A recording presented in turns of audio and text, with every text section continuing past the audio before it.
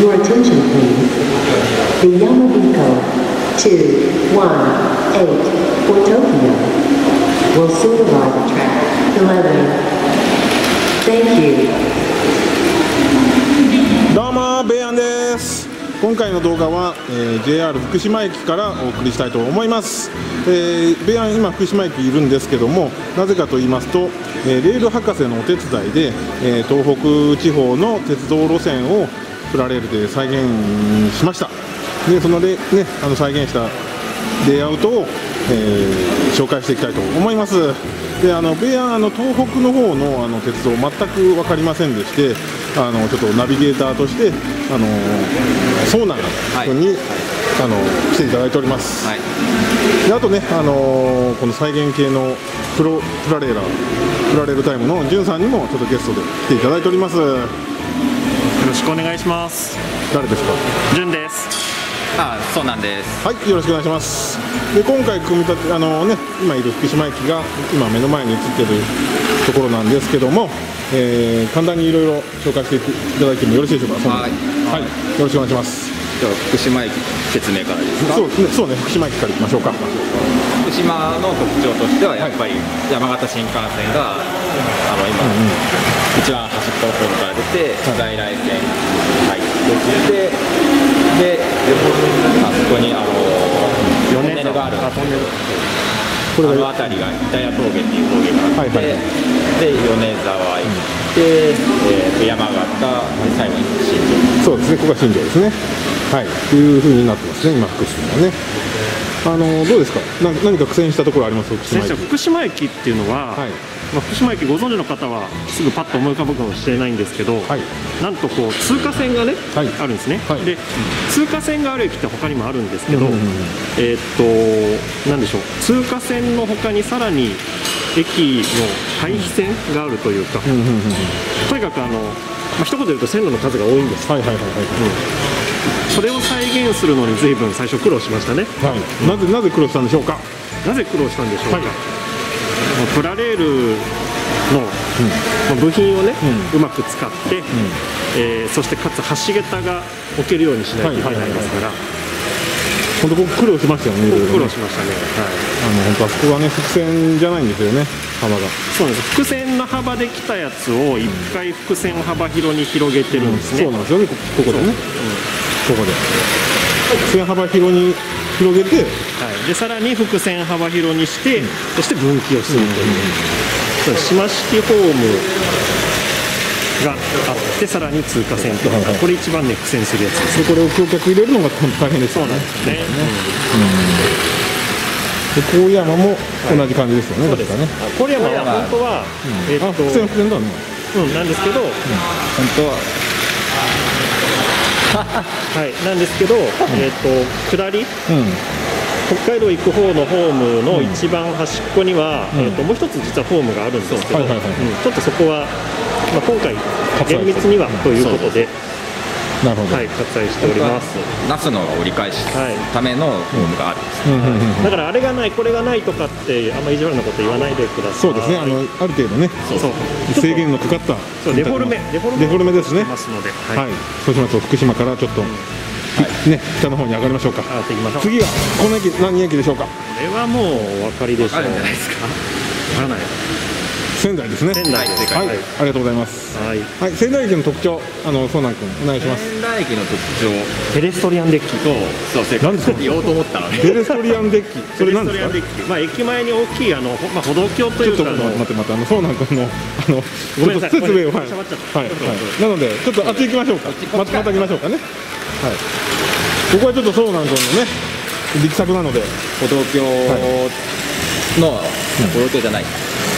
これが何デッキ？ペデストリアンデッキ。ペデストリアンデッキ。仙台の東口にあるデッキで、この駅から改札出て、このまま横断歩道とか渡らずにその商業施設とかに行けるようなデッキがある。なるほどね。これは新しい組み替え古線橋を使って再現してくれたということですね。さすがですよね。これね、もう使いこなしてますね。もう仙台の愛がちょっと感じますよね、これね。僕仙台生まれ。あ、そうなの？そう。生まれが仙台。なるほど。まあそれはね、やっぱり力入りますよね。そうなん、マル秘情報届いております。はい、ありがとうございます。で、こっちは何？こっちは地下鉄が走ってて、泉中央って駅があるんですけど、まあニュータウン、ベッドタウン的なところがあって、そこにも同じようにデッキがある。なので、それの再現。それも再現していただいたと。はい。すごいね。さすがです。はい。あともう一つこちらはどこですか？あっちの海側の方です。海側行きましょうか。は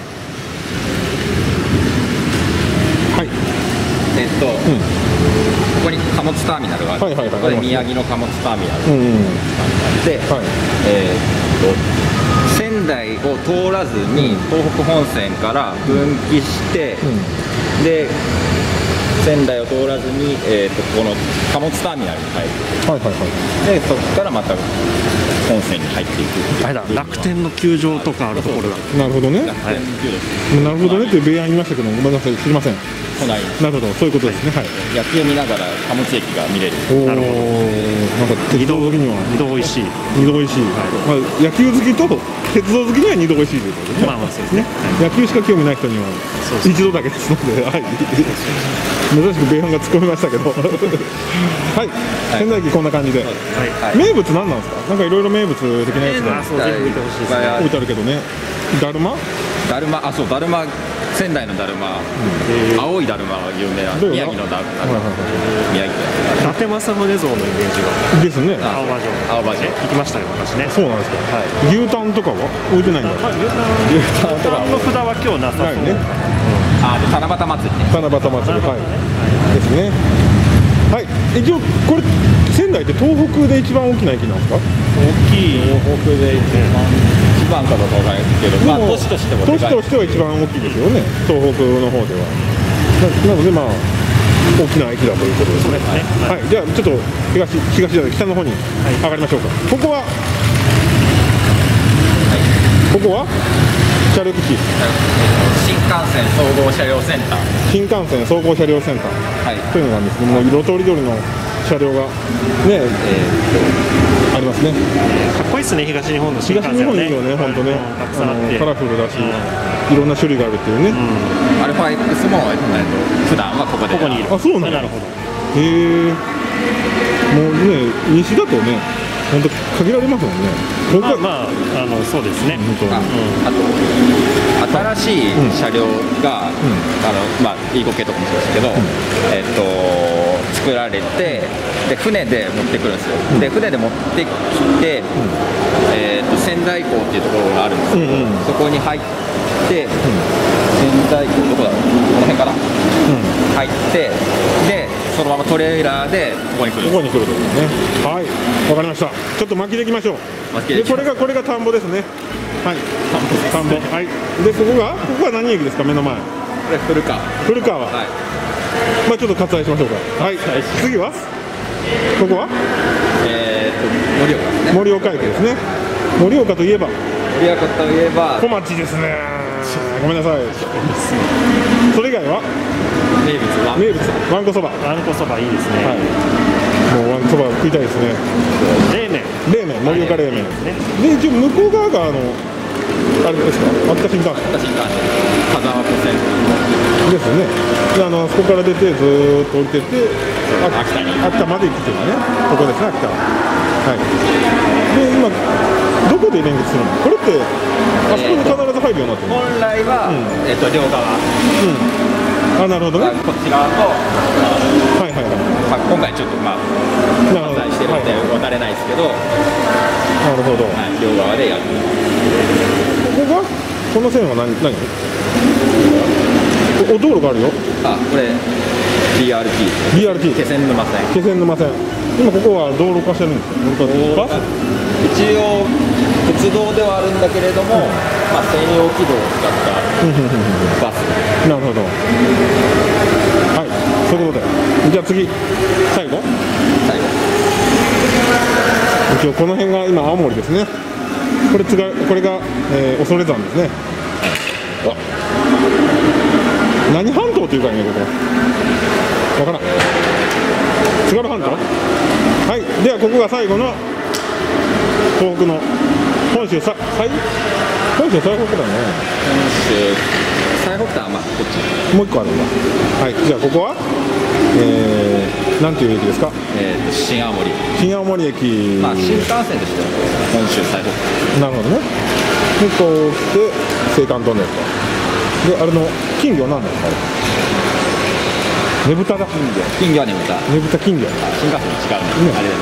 であそこのこれわんこそば。ここにあるよ。これはあれじゃないか。津軽塗り。津軽塗り。ああなるほどね。漆器みたいな感じだね。でここが秋田ですね。小町の小町が入る駅ですね。トワイライト。トワイライトも来ます。でこれが何ですかこれ。こっち。こっちは曲げわっぱ。曲げわっぱ。なるほどね。で新庄駅。ここは新庄。なるほど。ここに翼が入るんですね。翼。やっぱ特徴的な。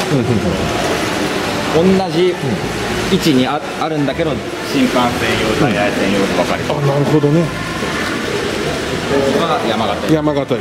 で隣の北山形駅にクロスする。で新幹線と在来線、仙山線なんですけど仙台から出てるがクロスする。なるほどね。ところがある。でここが米沢。米沢といえば牛肉ですか。牛肉ですね。あそこに玉こんにゃくとかありますけどね。あ玉こんにゃく。なるほど。郡山。じゃあね。会津若松。会津若松ですね。はい。なるほど。まあお城とかあったりね。あそこにこの赤い牛なんていう。赤べこですね。赤べこですね。はい。郡山。これは磐越西線。磐越西線。磐越西線。で郡山。郡山に来るという形ですね。郡山からさらに磐越東線がいわきにつながる。あなるほど。なるほど。これが一応今回のね作ったレイアウトですね。面白いね。そうですよね。だからデフォルメしたけど、結構特徴を捉えてるから、見たときにここどこだなっていうのがすぐ分かる。すぐ分かる。その鉄道知ってる人なんか大体分かる。鉄道知ってなくてもなんかたまたま通った人とかこれ再現東北の再現じゃないのって言ってるのでやっぱ伝わってるんだな。分かるんですね。なるほど。じゃあね作った僕らとしてはバンバンと嬉しい限りですよね。はい、こんな感じでちょっとレイアウト紹介簡単にやりましたけども、急ぎ足でした。急ぎ足でしたね。はい、すごいレイアウト作ったなとか思われた方がおられましたら、できれば高評価、いいねの方よろしくお願いします。あと概要欄の方にソーナン君とプラレールタイムのじゅんさんの YouTube チャンネルのチャンネルリンクを貼っておきますので、そちらの方もご覧いただければなと思います。お願いします。はい、よろしくお願いします。ではまた次回の動画でお会いしましょう。バイバイ。